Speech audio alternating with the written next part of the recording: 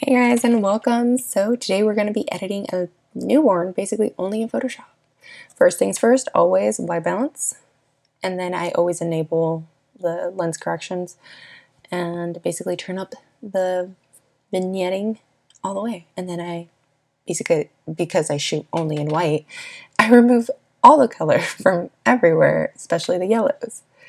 So then I just go into luminance and I see, like what's popping, what isn't. Do I want it flat? Do I want it brighter? Magenta and those purples usually are on fingers or toes, so I try to stay as wary as possible about that, and make sure that I'm not like desaturating too much, because obviously those colors still exist and you can just change the hue on them. But yeah, I mean, with the few little clicks we're there. Spot correcting, I had a piece of dust on my lens for the longest time and it drove me crazy. But basically, spot correcting you can do very lightly. You also have you have heal and then you have clone. So I like to use heal because it kind of chooses the location and it kind of like blends them together. And then you can just keep going. Just keep going until you're happy with it.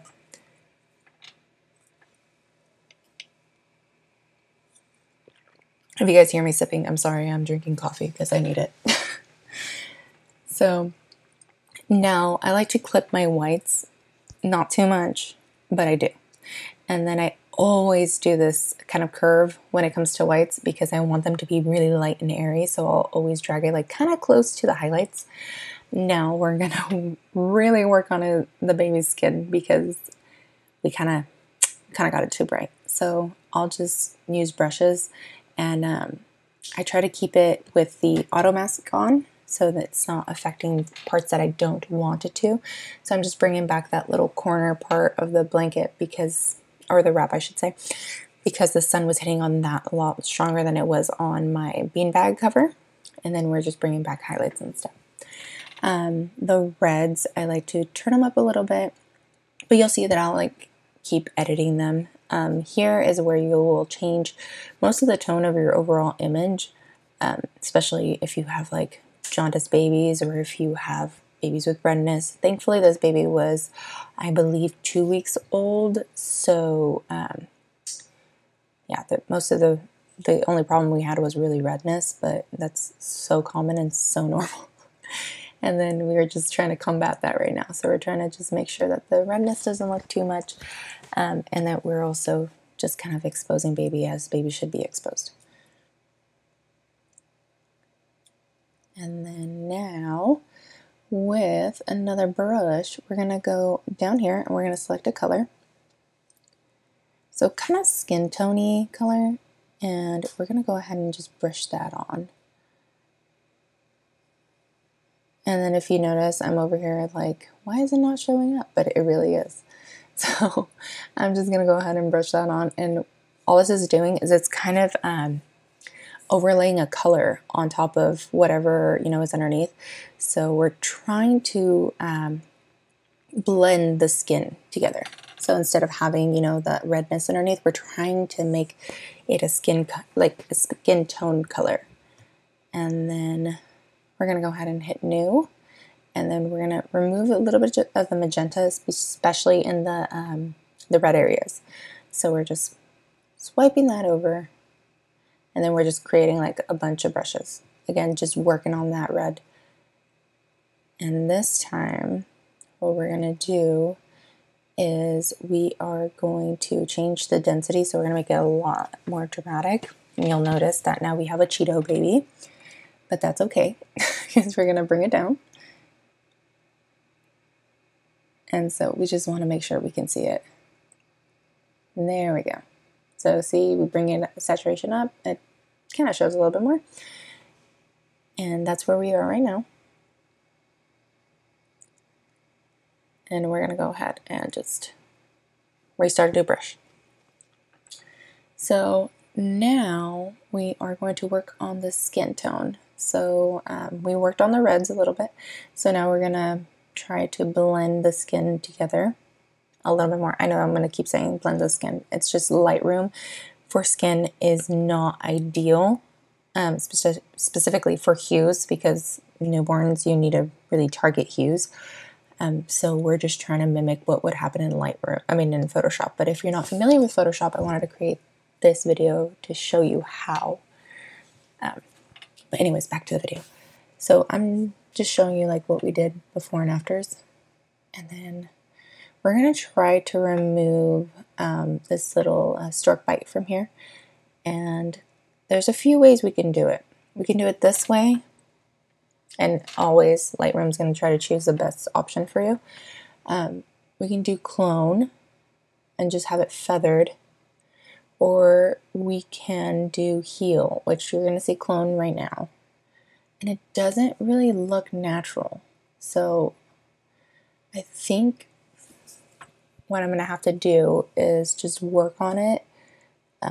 But if we turn it down a little bit, it does take it away, but it also doesn't really help with the redness. So I'm going to go ahead and create another brush and just kind of keep wiping and wiping and wiping it on. At the end of the day, babies are red. It doesn't matter if baby has it.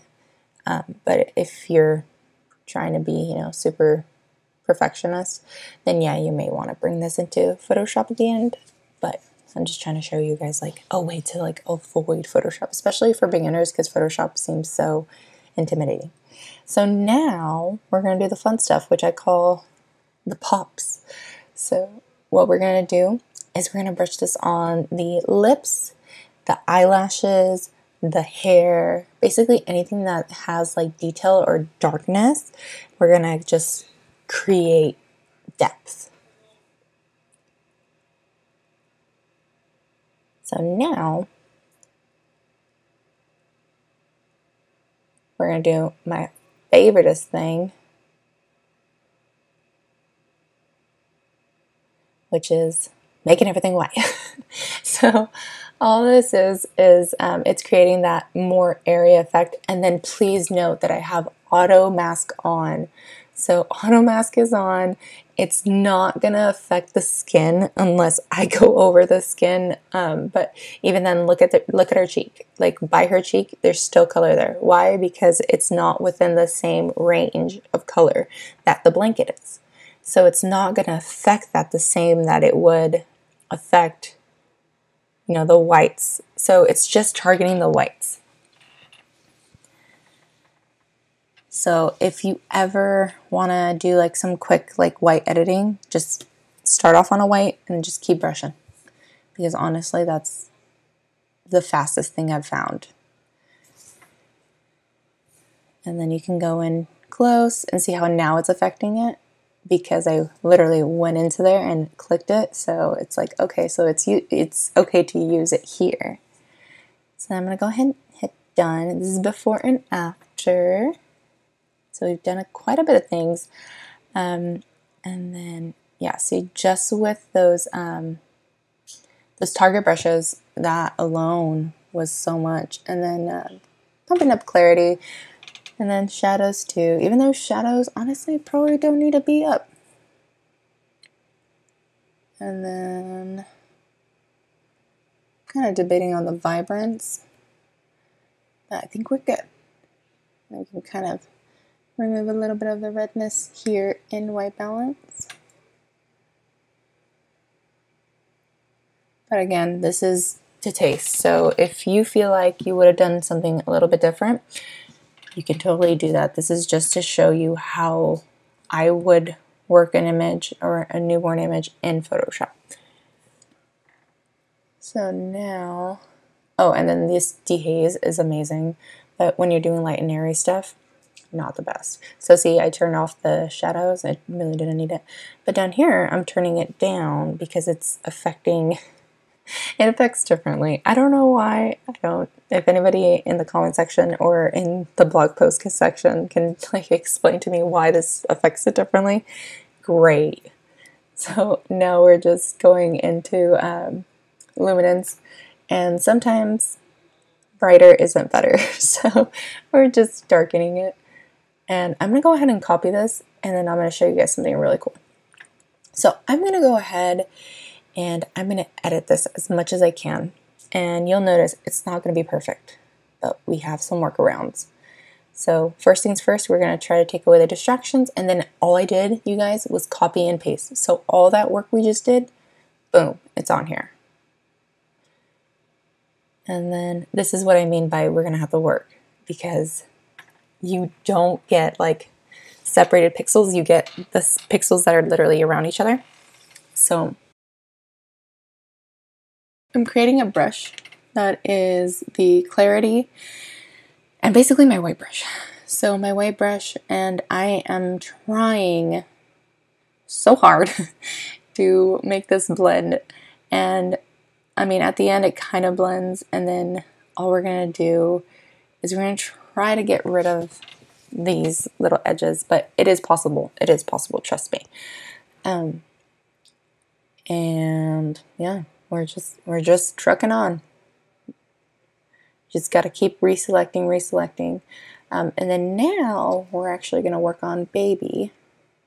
Kind of forget about that little edge there for a second, and we come back to it. So let's go ahead and just dehaze this. Just literally what dehaze and clarity does is it makes everything just like gone. So if you ever come up like with this problem, this would probably help. And then all I'm doing is just removing basically anything and everything from the image. You'll notice that she's wearing kind of a greenish headband. So it did take away all the yellow from the green, and I also desaturated the green. So it is going to be gone.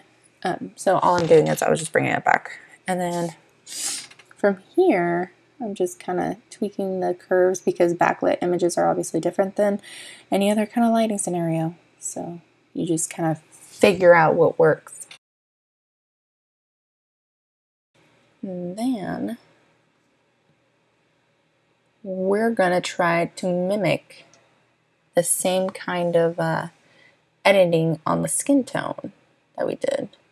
So first things first, we're going to bring up the whites on this side. Well, by this side, I'm literally meaning the side that's closest to us.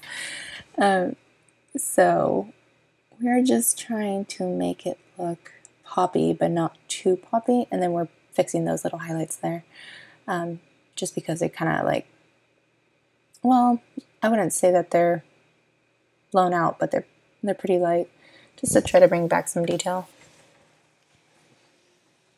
And you can do this by just doing exposure and also doing highlights. And you can also do whites as well, but whites will make it look flatter, which is kind of what we're avoiding. So now clarity, and then we're just going to work on the skin. And I'm actually going to fast forward this part specifically because you guys already saw it. So all we're going to do is we're just going to brush it all over.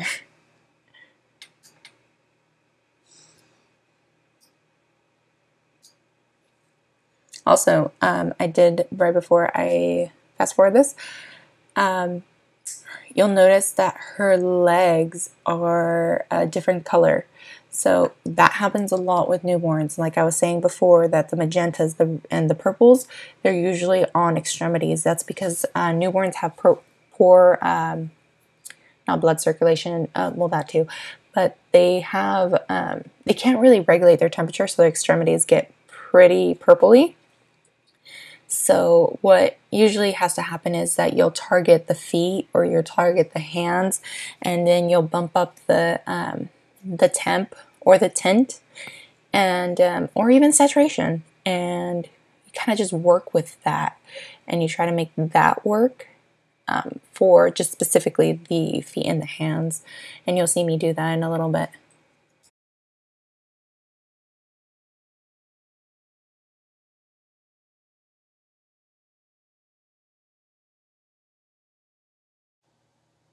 So one problem you might come across is diffringing. So I just enabled it right now, so you're not going to be able to see it. But usually what I do is I would click wherever the diffringing is. By that I mean it's like literally a purple or a blue line, and you'll sometimes see them. So I'm going to go ahead and I'm going to disable it for you guys to see. So you see that little purple-ish line that was right there? Well, Lightroom actually fixed it for me instead of like me having to manually fix it. So now I'm just gonna go get and like kind of like fix her skin, doing some skin work, but like kind of making her skin soft.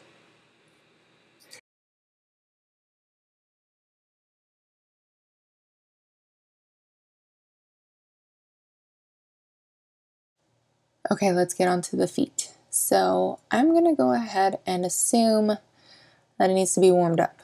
So I'm basically just messing with the temp. You see how that's like helping a lot? So I will take this over to her little leg, anywhere that looks pretty cold, and kind of work with that with whatever my brush is. And then this is the before and the after. And this is this before and after. And that's just with Lightroom. So if you wanted to be even more, specific and change things, you can bring this into Photoshop. But I think they look great. I think you can definitely tweak them a little bit more. Like I feel like now, after seeing them, that they look a little bit magenta, but as is life. So you just export, and what I do is I just put it on my desktop and create a subfolder, and that's it. And you just export. Oh yeah, make sure that you can change the file name if you want to. File settings at 100, resolution at 300, because 300 is basically what you need for printing. So if anybody really wants to print their images, they need it at 300. So that is it for today, guys. Thank you so much for watching, and I hope you had a great time and you learned something new. Bye!